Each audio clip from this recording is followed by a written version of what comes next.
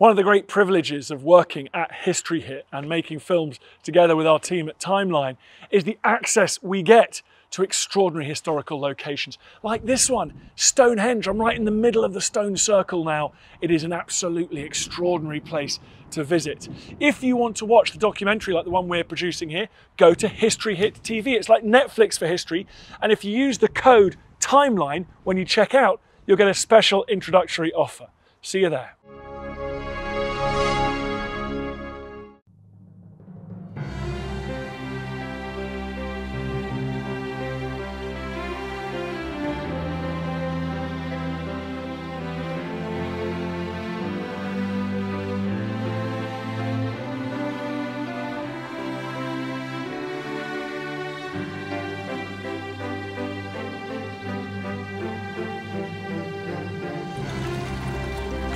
For the last 50 years, the Queen's marriage to Prince Philip has been like a golden thread woven into the fabric of her life as Princess Elizabeth and as Queen Elizabeth II. In the massive change which her kingdom has undergone during her reign, the Queen's relationship with Prince Philip has been a welcome constant and a source of reassurance to her subjects. It all began officially with their engagement in June 1947. But they had already been in love for several years. One of the world's most glamorous couples at the time, theirs truly was a romance of the century. In November 1947, amidst cheering crowds, they made their way to Westminster Abbey to be married in a magnificent ceremony. Elizabeth's wedding dress of white satin was embroidered with 10,000 seed pearls and crystals to form the illusion of a mass of flowers, including the Rose of York. The train, over 18 feet long, proved almost too much to handle for her pages, her cousins Prince William of Gloucester and Michael of Kent. When the royal couple appeared on the balcony of Buckingham Palace, they were greeted by huge crowds. It was hard to believe that the King and the government had originally planned a family wedding at St George's Chapel for fear that a large ceremony would offend the British people, still beset by rationing. Most of the jewellery worn by the royal family had been in stores since 1939.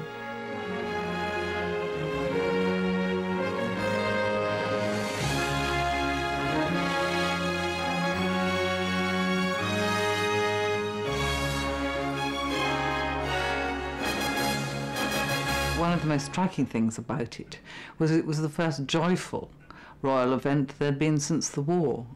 And Britain had been through very difficult times of poverty, of people without homes after all the bombing of the cities. It was a very, very depressing time. And Churchill described the wedding as a bright ray of colour on the hard grey road we have to travel.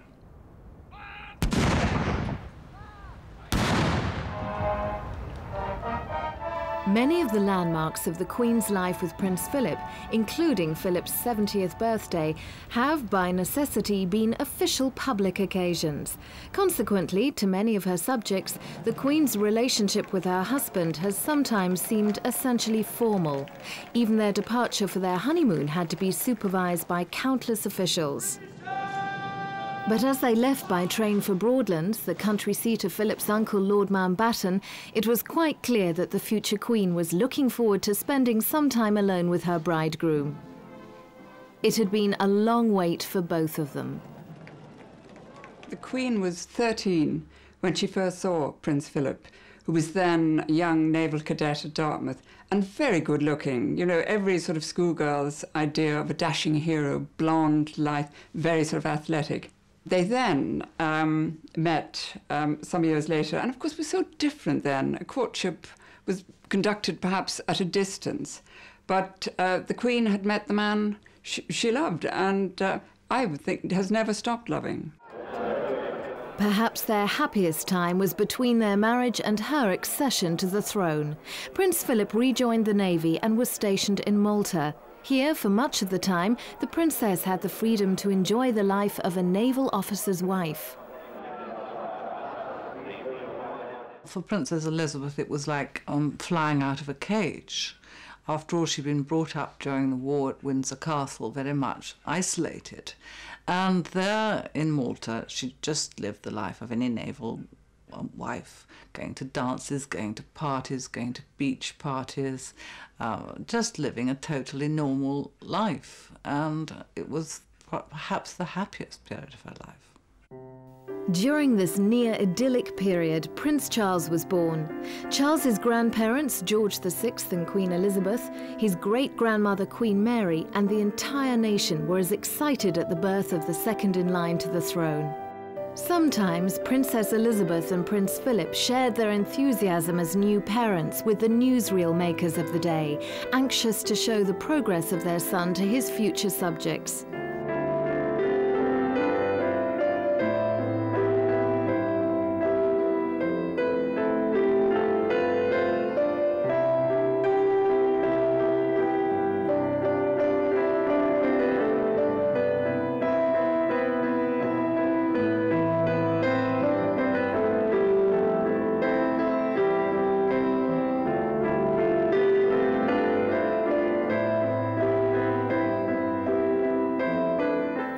Years later, Princess Anne was born. As parents, Princess Elizabeth and Prince Philip were delighted with the birth of their daughter. So was the entire royal family. But as the future queen and consort, they were equally delighted that with the birth of their second child, they had already secured the succession of the monarchy.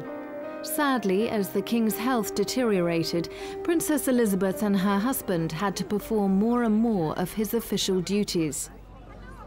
She was on a state visit, going to visit Australia and New Zealand, when she stopped off in Kenya, and it was there that she heard that her father died. A black cloud of grief descended on the entire nation when it learnt of the loss of its king. At his death, no one was more devastated than the new queen, her mother, now the Queen Mother, and her sister, Princess Margaret. But while the old king was being mourned, the new queen's reign had begun. This was celebrated the following June by the coronation. Public support for the occasion ran so high that the Queen and Prince Philip insisted that their route to Westminster Abbey from Buckingham Palace be extended to accommodate the number of children that they expected to watch their progress. The husband of a queen regnant has no set role in a coronation. Unlike a queen consort, he is not crowned. But it was arranged that following the homage, the Queen and her husband knelt side by side for the blessing and together took Holy Communion. Her appearance on the balcony after her coronation was greeted with tumultuous applause. The Queen was only 27, a young wife and a mother of 2 young children.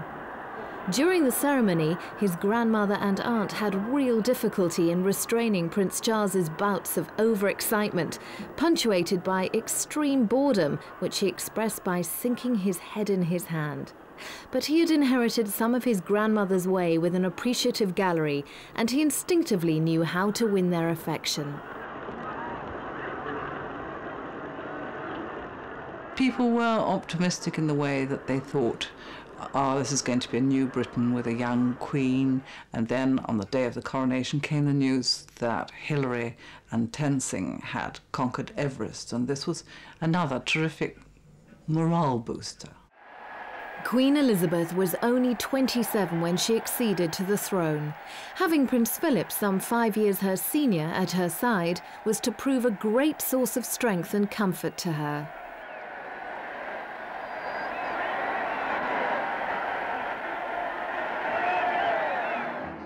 Within 5 months of the coronation, the Queen and Prince Philip made amends for the official tour they had abandoned on the death of her father by embarking on a 6-month tour of the Commonwealth.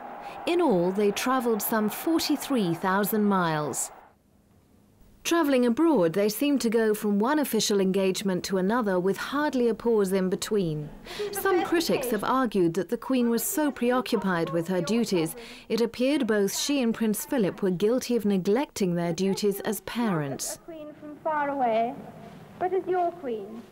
And as a part I shall get to know you well and learn something of your achievements and your problems. Well, I think basically we have to remember that Prince Charles and Princess Anne were born before she came to the throne, when she was still just the heir to the throne, and so she had more time, she had a more private life. As soon as she acceded to the throne, she had so much to do, so much to learn, huge Commonwealth tours to do, which in those days, before jet planes had really caught on, took months.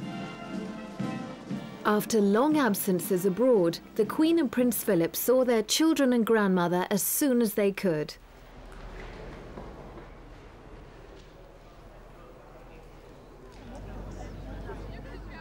Occasionally, Prince Charles and Princess Anne would be flown out to meet their parents on their way home, and sometimes enjoyed the company of some exotic playmates there.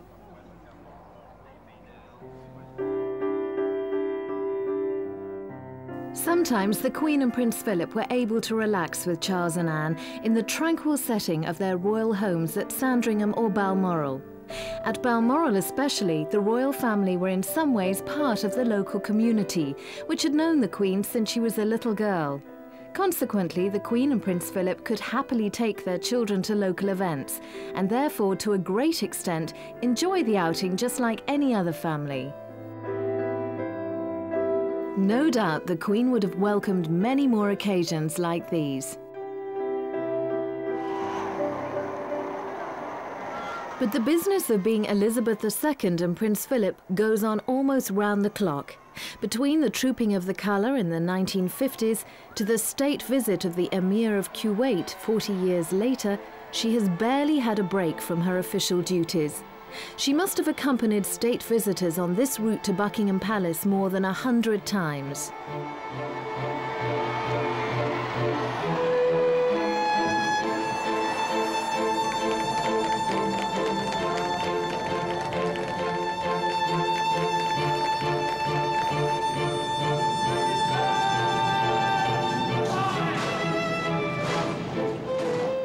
Years before she received the Emir of Kuwait, she received King Faisal of Saudi Arabia. Each visit by a foreign head of state requires a massive research to ensure its success. Not only must she be fully conversant with her visitor's personality, likes and dislikes, but also the political situation in their country and its relationship with Britain.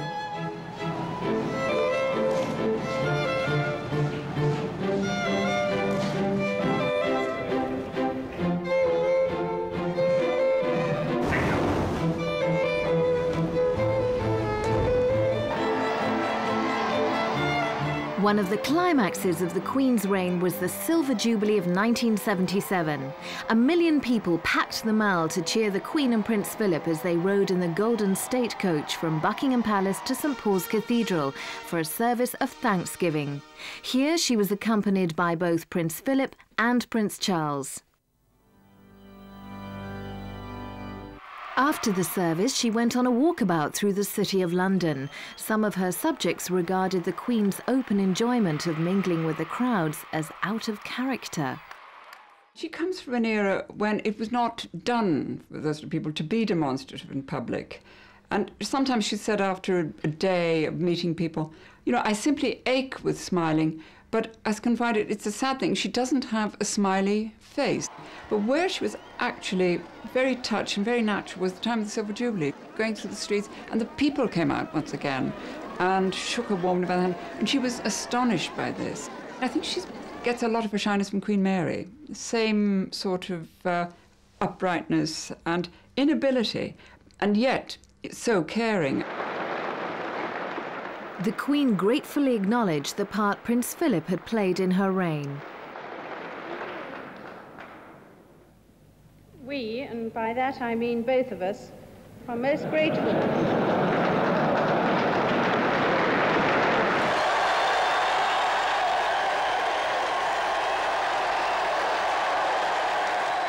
Earlier, she reiterated the pledge she had made as a young princess in 1947. I declare before you all that my whole life, whether it be long or short, shall be devoted to your service and to the service of our great imperial family to which we all belong. God help me to make good my vow, and God bless all of you who are willing to share in it. The Queen made that declaration near the end of the royal tour of South Africa in 1947. One purpose of the tour was to thank South Africa for its effort in the Second World War. Another was to stop the rise of the Nationalist Party, which planned to disenfranchise the black population. The tour's subsequent failure to achieve this aim was a great disappointment to the Queen. And so, years later, she took great pleasure in her visit to South Africa after the abolition of apartheid and its readmission to the Commonwealth, and in receiving President Mandela as South Africa's first black president. During their visit to South Africa in 1947, the royal family was given a rapturous reception wherever they went. To accompany their children on the tour, King George VI and Queen Elizabeth had taken their favourite equerry, Group Captain Peter Townsend, with them. Fatefully, as the tour progressed, his friendship with Princess Margaret deepened. Her wish to marry Group Captain Townsend after his divorce from his first wife became one of Elizabeth II and Prince Philip's most difficult problems. I have to say that they didn't cope that well. Firstly, they tried to pretend that the problem didn't really exist and that it would go away, and that probably Townsend and Margaret, their romance wouldn't last. What was interesting about it at the time was it was the first time that the public really felt that the royal family's private life was part of their life and that they had the right to comment on it. When Princess Margaret went to the East End with a friend of mine to visit settlements there, all the women in the street would say, you know, go for it, Meg, you know, you do what you want. Now, this is the first time that the royal family had experienced that kind of personal interest in their private affairs. For allowing her sister's love match to be vetoed, some critics have accused the Queen of cruelty. I think the Queen behaved beautifully and very humanely to her sister. I think perhaps very early on steps might have been taken to part the couple before it got too serious, and nobody did anything. It was a very difficult time for Princess Margaret. After all, her adored father had died, and she still felt his loss, and she found in Townsend a very sympathetic shoulder to cry on, and he was very popular with the royal family, particularly with the Queen Mother. And he and the Queen Mother and Princess Margaret very much part of the same circle at Clarence House. Unlike previous Dowager Queens, the Queen Mother did not bow out of public life on the death of her husband. On the contrary, she issued a declaration that she wanted to continue with the good works that she'd been carrying out whilst Queen, and ever since she has remained a pillar of the monarchy and a source of strength to her daughter.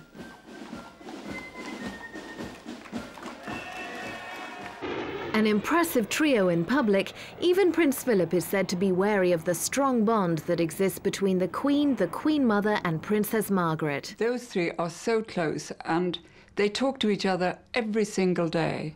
And the Queen and Princess Margaret will sometimes pretend to be exasperated with Mummy, as they call the Queen Mother, when she buys yet another outfit, you know, incredibly extravagant, and appears, you know, swathed in chiffon and flowers, and they say, "Oh, Mummy, what, you've been spending money again."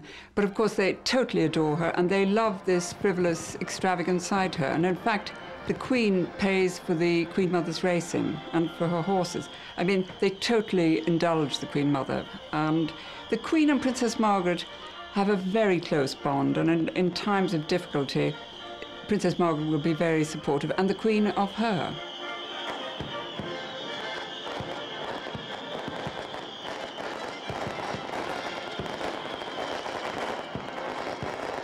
When she was a child, she was taught to keep the wrapping paper from her presents and the ribbon, and it all had to be flattened out and put away, and the ribbons rolled up.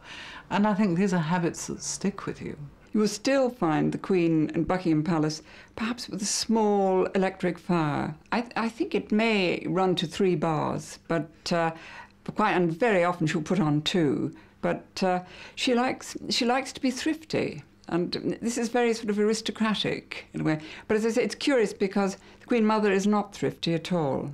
And if you eat at Clarence House, the food is lavish and whipped cream and wonderful salmon, wonderful beef, wonderful wine. With the Queen, it's perhaps a little different.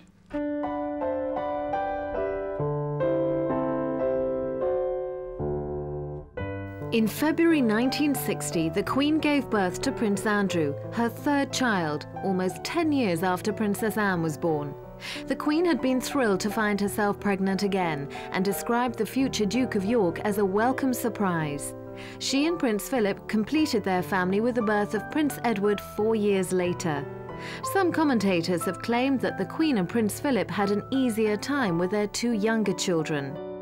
As growing children, both Andrew and Edward seemed more at ease than their elder brother.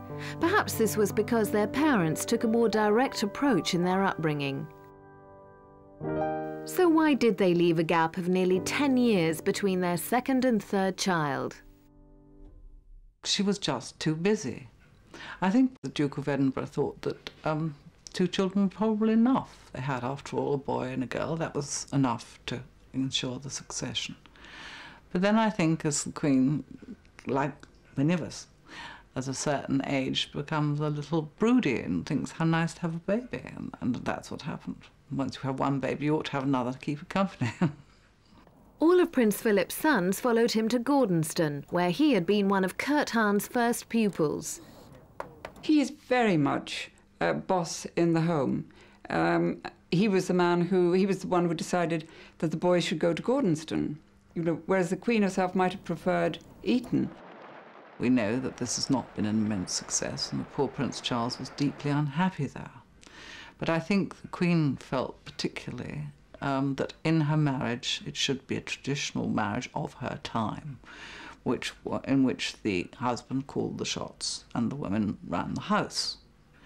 And also I feel that she had to compensate, felt that she had to compensate for the fact that she was, in essence, the boss, and this dominant male, macho man, that the Duke of Edinburgh had to take second place in public anyway.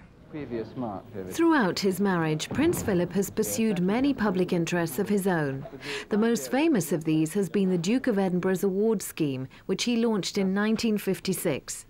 Since then, over 2 million people have met personal challenges and enjoyed many forms of recreation which they would never have undertaken but for the scheme's existence. Where are the rest of them? Like his brothers, Prince Edward successfully participated in the scheme to his father's great delight and took the scheme over after his father retired.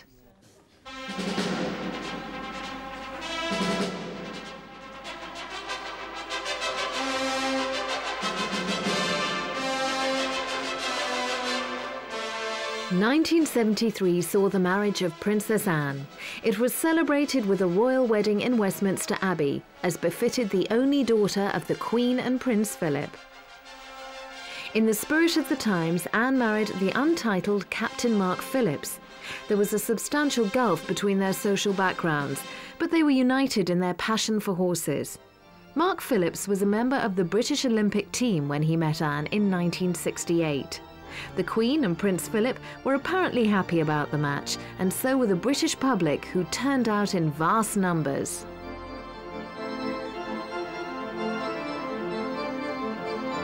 The Queen Mother once ironically observed that had Anne and Mark's details been fed into a dating agency computer, it would have certainly made them a perfect match. Princess Anne's marriage was to end in divorce, but not before it had produced the Queen's first 2 grandchildren, Peter and Zara Phillips. Anne would often bring her young family to join her unmarried brothers and her parents at Balmoral, where altogether they would enjoy a well-earned rest.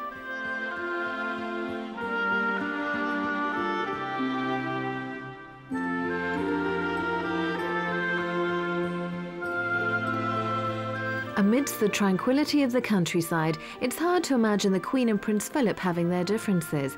But when the Queen is cross, how does she show it? The Queen will call Prince Philip darling, but if she's in public or she's cross with him, she'll call him Philip. And one knows then that things are a little glacial. And the Queen is not the sort of person to lose her temper. I think if there's a blistering row about something, she will probably go out and ride her horses, or go and feed the dogs, or groom the corgis, and he may stomp about a bit. But the Queen, her voice is not raised loudly, but everyone is aware if she is displeased and not amused.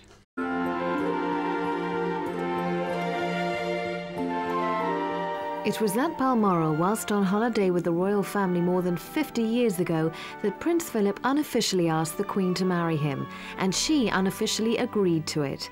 Since then, it's been the scene of countless private celebrations, often with just the royal corgis for company. The Queen, an excellent horsewoman, has always had a passion for racing and has been a significant owner since she inherited a string of horses on the death of her father. An early victory was in the year of her accession at glorious Goodwood. It was announced during the meeting that the Queen had leased the colt Gay Time from the National Stud. So it was a fitting climax when, on the last day of the meeting, Gordon Richards, riding for the first time in the Queen's colours, rode Gay Time to victory in the Gordon Stakes.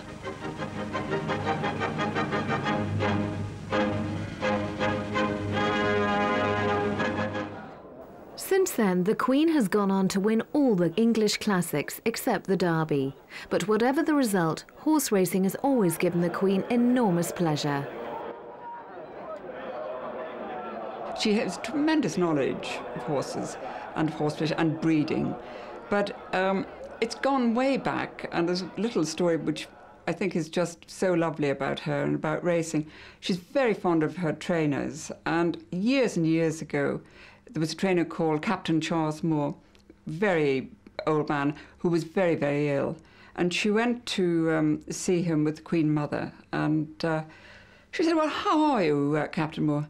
"Well, ma'am," he said, "to tell the truth," he said, "I feel like a rabbit that's just been bolted by a ferret." She said, and turned to the Queen Mother. She said, "Well, I've been called many things behind my back before, but I've never been called a ferret to my face before." A race meeting is one place the Queen makes no effort to hide her emotions.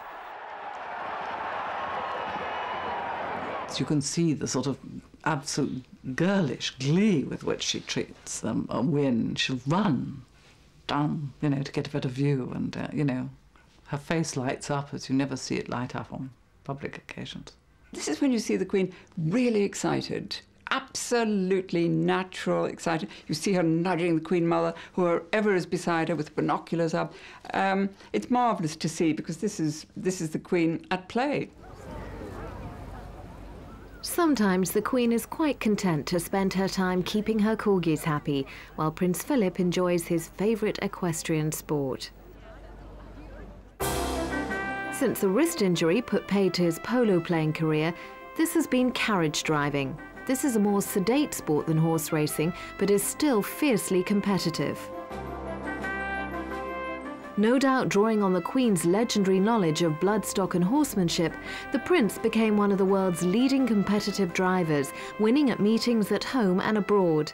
Apart from the natural stimulation of the sport, it also offers Philip a good chance to unwind from his public duties.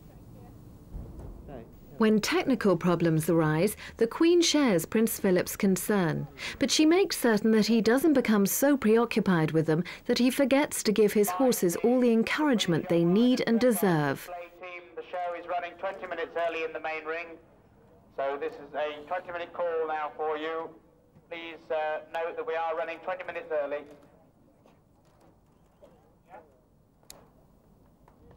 A favourite competition of Prince Philip's has been the Harrods International Driving Grand Prix, which is held on home territory for him, Windsor Great Park.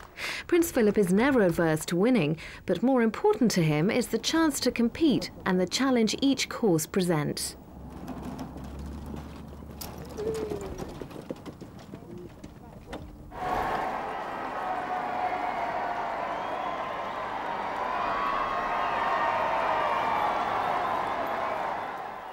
The 34th year of the Queen's marriage saw the wedding of Prince Charles to Lady Diana Spencer. The tragic death of Diana, the Princess of Wales, makes it impossible to recall this event without extreme sadness. But no account of the Queen's marriage could be complete without the marriage of her eldest son and heir apparent. Overshadowed though it is now by subsequent events, Charles and Diana's wedding was one of the most magnificent royal occasions of the century. It would be impossible to pass over the nation's massive enthusiasm for this occasion.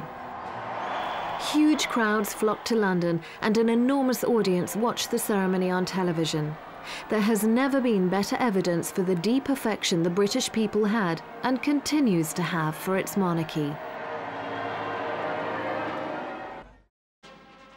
One of the many national rituals the Queen performs is the state opening of Parliament. In the Queen's speech, she outlines the forthcoming programme of legislation.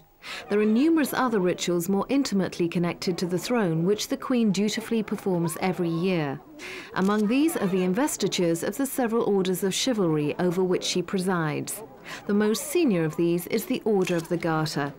Those who've been appointed to the order include several foreign royalties, as well as senior members of the British royal family, senior members of the nobility, and the most distinguished former politicians and servicemen. As the Knight of the Garter, Prince Charles used to attend these ceremonials with Princess Diana. As head of the Commonwealth, the Queen fervently believes in this unique international club, the curious grouping of countries which encompass a quarter of the earth. In many ways, she is the Commonwealth, and she sees it as a central part of her role to ensure that the Commonwealth is preserved and strengthened. Since she came to the throne, virtually every nation in the Commonwealth has achieved independence, and most of them have opted to be republics, so that the Queen is no longer their head of state.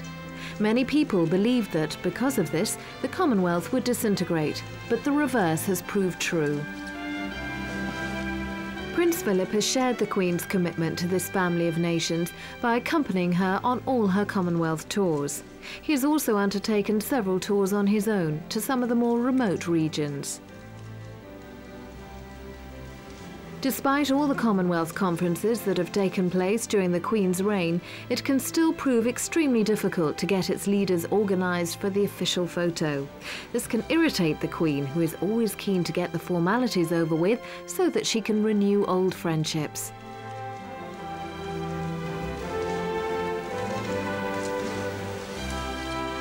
You only have to go to a Commonwealth Day reception to see the tremendous joy there is on her face and in the face of the people around her. The Commonwealth love her. They think that she's the person who cares about them, that the government of the day in Britain usually doesn't. And also she's been around so long that she's such friends with all these leaders.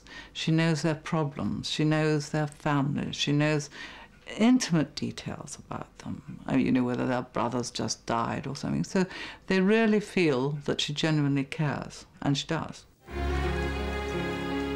Breaking with all tradition, Queen Elizabeth II was the first English monarch to meet the Pope since the establishment of the Church of England by Henry VIII.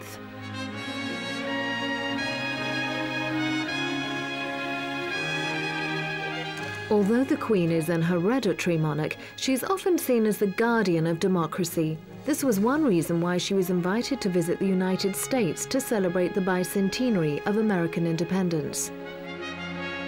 There is a symbolism in the events of such a visit that defies analysis, but which has a way of reaching the hearts of people far and wide.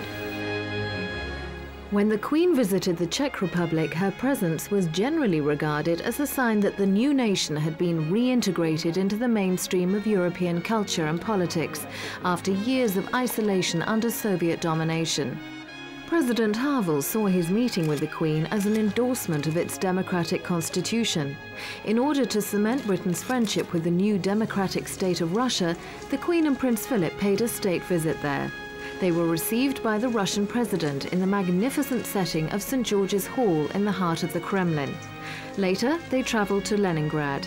Here they made a spectacular boat trip across the river from the Winter Palace to the Chapel of St. Peter and St. Paul, where the Russian Tsars are laid to rest.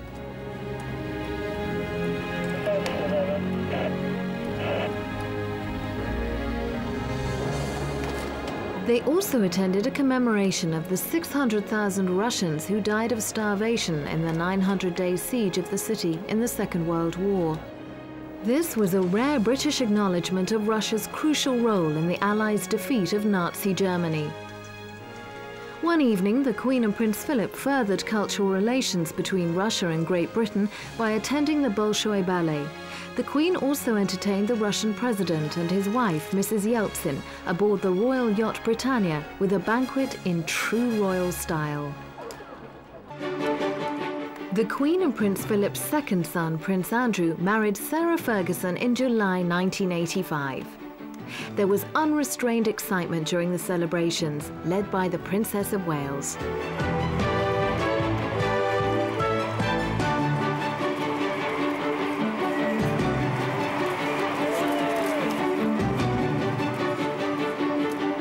On that heady summer's day, it seemed that the new Duchess of York could only benefit the monarchy with her boisterous informality. It was unprecedented that the Queen stood amidst her subjects. Princess Diana carried the second in line to the throne amongst the throng to see his uncle and his new aunt head off for their honeymoon.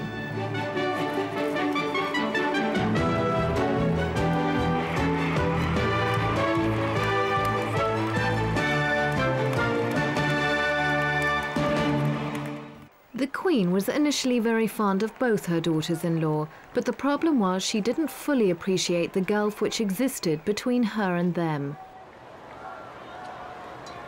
Their backgrounds are so very different from hers. After all, she'd grown up with it. She'd been used to Buckingham Palace, Windsor Castle as a child. She'd been trained for her job for forever. And so I don't think she fully understood the difficulties that these girls experienced. And I think when it came to the Duchess of York, particularly so, because for the Queen, her own naval days as a naval wife had been absolute joy to her.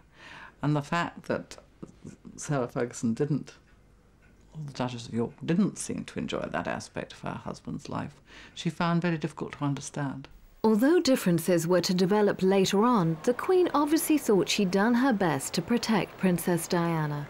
If we look back, remember it was the Queen who called the editors to the palace in the early days when the Princess of Wales felt she was being pressurised by the press and the media. And the Queen said, you know, my daughter-in-law's peace must be protected. And she, at that time, moved to protect the princess. Princess of Wales to her was like an adorable, skittish niece. I mean, she just knew Diana from childhood.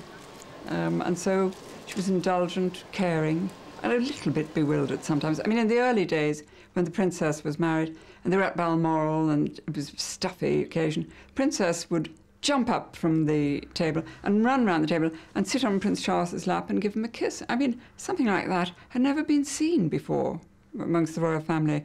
The Queen would just shake her head and give a little smile. Whatever her problems with her daughters-in-law, the Queen, like her mother, has always enjoyed a close relationship with her grandchildren. If they're going away for a long time, the Queen likes to stay with them until the last possible moment.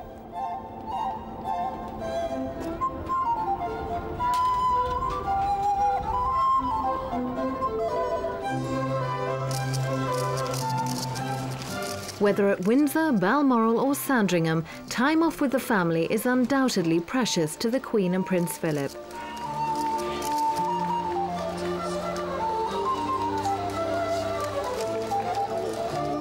The more private royal surroundings offer their grandchildren the chance to relax and spend time with their cousins, and to keep up with each other's parents. Informal occasions are ideal opportunities for passing on ideas and enthusiasms. Over the years, it has been known that 4 generations of the Windsors have attended church together, particularly at Christmas time, something not many families can boast. The Queen takes an active interest in all her grandchildren, but in particular, from his earliest days, she has played an important part in preparing Prince William for all of the responsibilities he will undertake when in due course he becomes king. Not only is she an important figure to her grandchildren, but she has been a great support to Princess Margaret's children, the Linleys.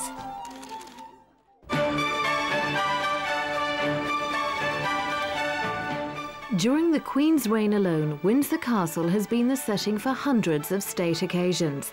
Lech Walesa, the shipyard worker who rose to become the Polish president, came to Windsor Castle to pay a state visit to the Queen in 1992. Because of Poland's recent emergence from the communist bloc, it attracted considerable public interest.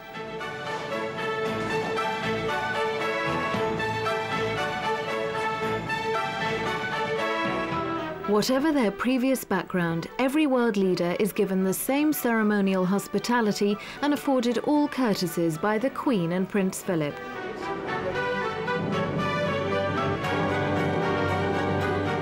The statesman that he is, Mr. Walesa took great care not to break any royal conventions by sitting down before the Queen Mother.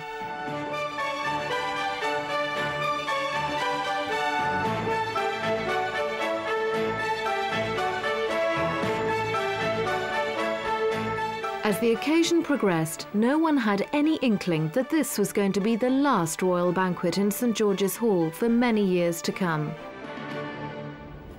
A few months later, Windsor Castle was severely damaged by fire. Where the finest carpets once lay, there were now only charred remains.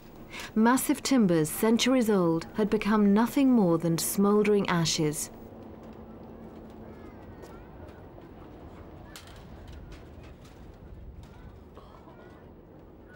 The Queen's grief at the fire and other events of that year were graphically alluded to in her speech at her traditional December banquet at the Guildhall. 1992 is not a year on which I shall look back with undiluted pleasure. In the words of one of my more sympathetic correspondents, it has turned out to be an annus horribilis. I suspect that I'm not alone in thinking it so. It couldn't have been worse, could it? All the children's marriages going wrong one after another, the tremendous scandals in the papers, the constant attention to the royal family's private lives, and then the outspoken criticism of her, which she wasn't used to. She'd been used to nothing but kindness all her life. And when the public turned on her at the time of the Windsor fire and said, no, we won't pay, I think she was deeply hurt and surprised by this. Still, the Queen could not escape the never-ending treadmill of public engagements. No doubt she had to struggle to keep up appearances when she welcomed the President of Malaysia to an official banquet at the Dorchester Hotel. But the Queen and Prince Philip treated the Malaysian leader and his wife with all their usual charm. If the rift between the Princess of Wales and their son Prince Charles was troubling them, they made certain they did not spoil the occasion for their guests by betraying any sign of it.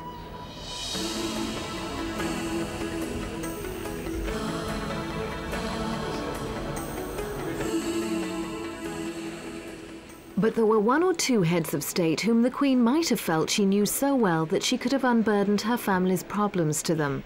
These included President Mandela and other Commonwealth leaders whom she had met regularly at Commonwealth conferences over the years.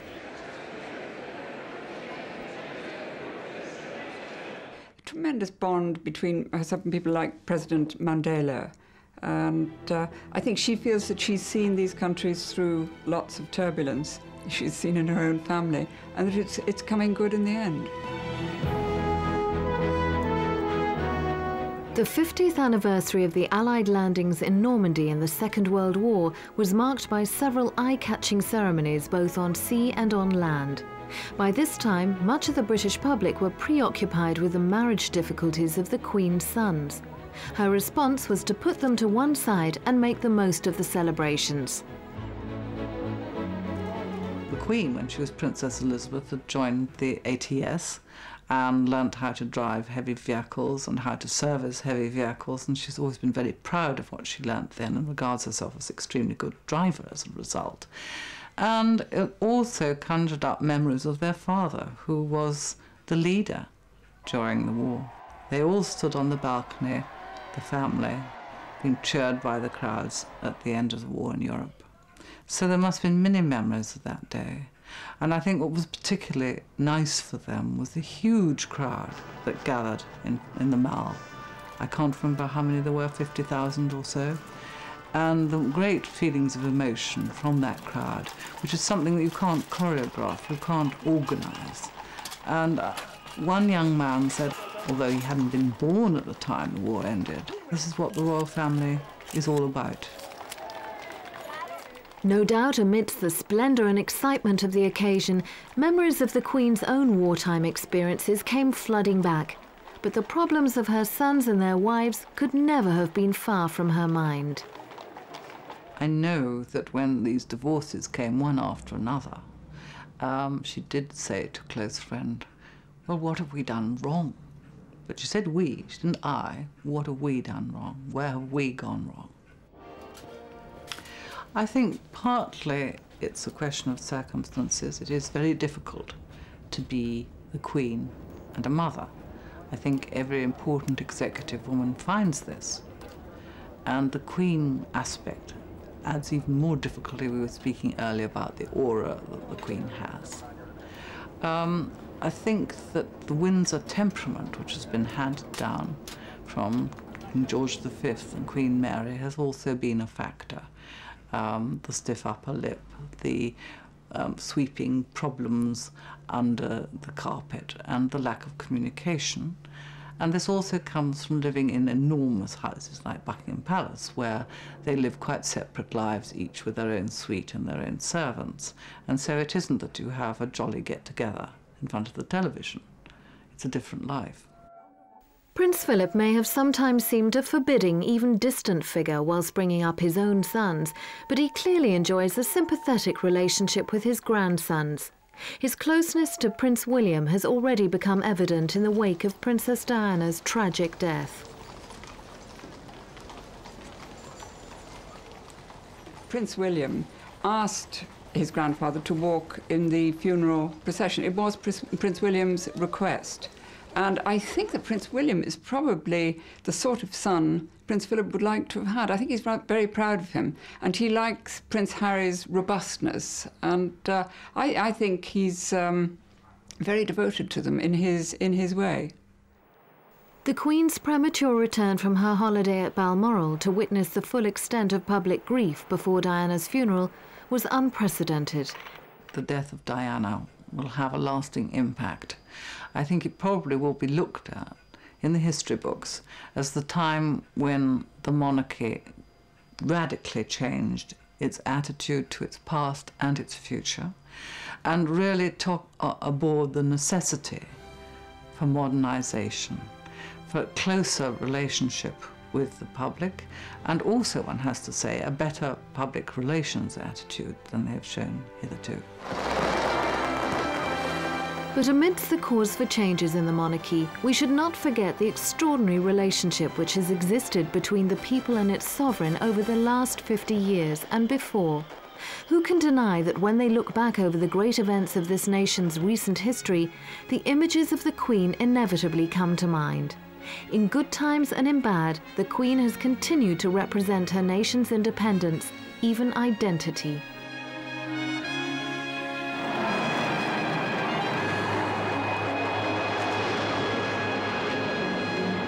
Prince Philip once claimed that the monarchy exists not in the interests of the monarch, but in the interest of the people. This has certainly been true throughout the Queen's reign. For all its problems, her own family with its succeeding generations is the guarantee of the monarchy's continuity. Like most families, the Windsors have not been unscathed by the vast social changes that have occurred over the last half-century. But whatever challenge life has brought them, the Queen and Prince Philip have faced them together.